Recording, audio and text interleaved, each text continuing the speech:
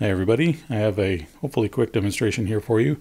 I was just asked to do a restoration for an old recording here, Rosalie Sorrels, The White Clouds and the Golden Bees. These are original mixes done at Custom Recording and Sound in late 1970 with Don Cederstrom as the engineer. Now I know that studio fairly well, and if it wasn't the first recording studio in Boise, Idaho, it was one of the first and certainly one of the best until probably the early to mid 1980s. I can say with fair confidence that this was mixed on an MPEX 351. Before I get on that, I want to make sure that the deck itself is in top shape. First thing I'm going to do is make sure it's clean. I'm using 99.8% isopropyl alcohol. Just put a tiny bit in the cap here. An ordinary Q-tip damp. If you're working on a deck with rotary heads like DATs, ADATs, videotape recorders, you don't want to use cotton swabs, you want to use foam swabs because the cotton can clog the heads. On a regular linear deck, cotton's fine. So I'm just cleaning everything that touches the tape. I'm not pressing hard, I'm just lightly going over it. If I see that it gets dirty, then I just switch to the other end or to a new swab. And I just keep going here. Alright, well, the swabs are coming off pretty clean. I only used 2 on this one, so that's good. Next, I need to put on my MRL tape to make sure that calibration is perfect. It doesn't matter if I used this machine yesterday or 6 months ago. I always want to run this tape first just to make sure that it's in good condition. Now this tape says that it has 2 songs on it, one recorded at 15 inches per second and the other at 7.5, which is a little odd. It's not unusual to have 7.5 inches per second mixes, especially if it was just a demo or something like that, but 15 is by far the most common, at least for professional recordings. I'm not going to get into the alignment process here, but rest assured, I do it.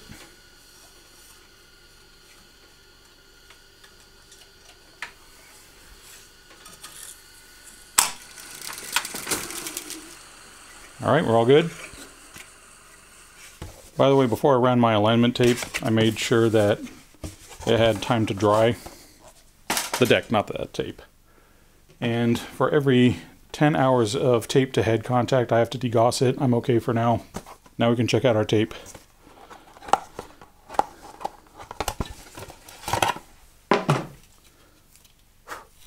So it says this was stored heads out, which is something you should never do. Be kind, do not rewind. The reason for that is when you rewind the tape, it doesn't pack as evenly, and plus any print through will occur as a pre-echo, so as the tape passes over the heads, you'll hear a little bit of the first note or whatever before the actual first note. And if you just let the tape play to the end, then any print through, not only is the tape pack much more even, so it's less likely to get damaged or warped, but any print through will occur as just a very faint echo, which sounds more natural than a pre-echo. So I need to rectify that.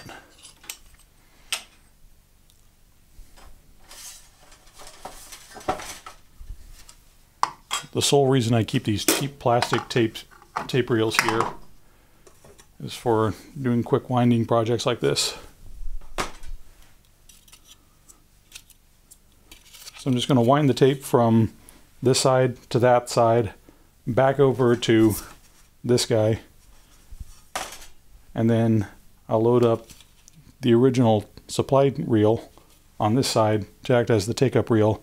And that way when it plays to the end at the end of the transfer, it's stored tails out, as it should be. I don't know if you can see this, but there's actually a bunch of tape spooled on here, then a little bit of leader, then more tape, then leader, then more tape, then leader, then more tape.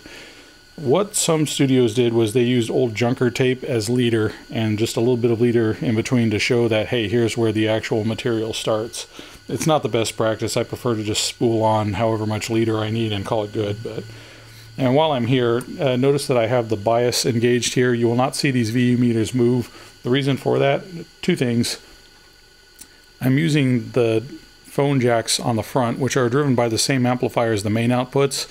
I'm using the phone jacks on the front to send to my recorder because these bypass the transformer, the output transformer, which is not really necessary for modern equipment.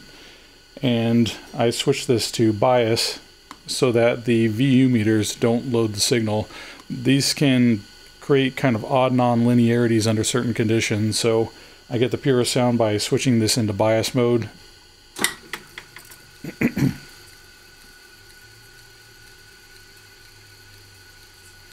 While I'm here, I'm also making sure that the reel size on the take-up is set to small and the supply side is set to large to make sure that the tension is as even as possible.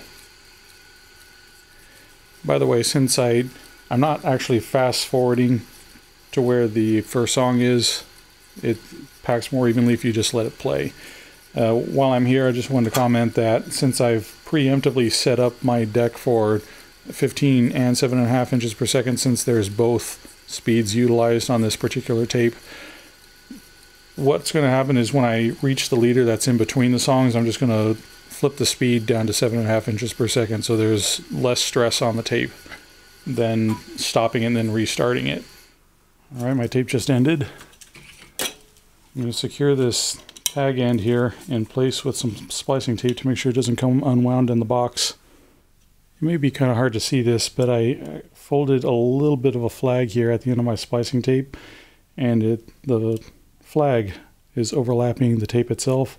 So if somebody ever needs to use this in the future, you just grab the tag. I wanted to show off something here real quick. Now before I put this on my tape deck, I examined this for damage and it looked pretty good. But you notice that some of this tape is translucent. It's because that is cellulose triacetate tape, which is a wood product, whereas the rest of it, the opaque stuff, is polyester. Now it's possible that these were recorded at 2 different times, or it's possible that they just happen to have 2 different tape stocks handy, which you shouldn't do, but considering these were recorded at 15 inches per second and 7.5 inches per second respectively, I'm thinking that these were recorded at 2 different times.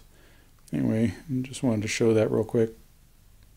I've also remarked this tape so that it no longer says heads out, it says tail out, so that if somebody needs to do a transfer of this in the future, they'll know they can put this on the take-up side, rewind it, and just play it.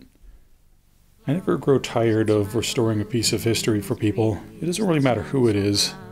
Overall, I probably spent about an hour 15 minutes bringing this 6 minutes worth of music back to life, and I'm probably the first set of ears that have heard this in almost 40 years.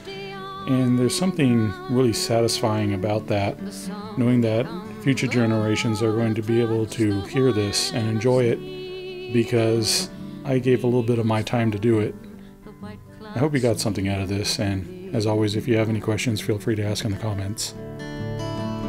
It's such a little part of all we have, they say.